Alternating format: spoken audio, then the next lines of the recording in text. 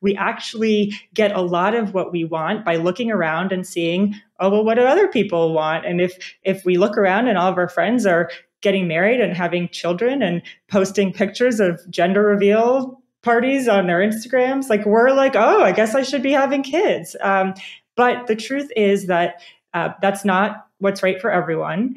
And again, it gets back to clarifying what's important to you. This is an area, as you bring up, where the data is very helpful to know, particularly for women. So there is data we included in the book about, some of the costs and benefits of having children earlier in life versus later.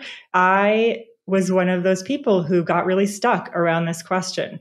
I remember being in a job that I didn't love, and Ross and I had been married for a couple of years. And, I knew from Myra's class that I wanted to stay in the workforce when I had a kid, but I wanted it to be in a job that I loved. I didn't want to, go to work and leave my baby every day if I was like, well, this isn't fulfilling and meaningful. And so I got stuck around this decision of like, do I look for a new job or do I try to start a family now? And I actually hired a coach who helped me get unstuck and look at, okay, well, if I do want a child, there's actually never a good time. Like in your 20s, you're, building your resume and your skills. In your 30s, you're getting promoted. And in your 40s, you're leading. And when is a good time to, add in another challenge alongside those things? Never. And so if you do want children and you're with the person that you want to have those children with,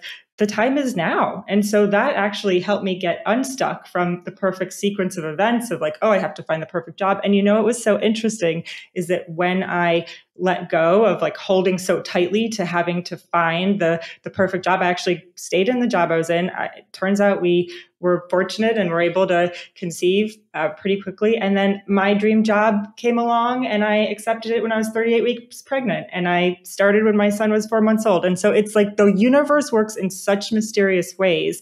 But I knew that my parents had had a very hard time conceiving me.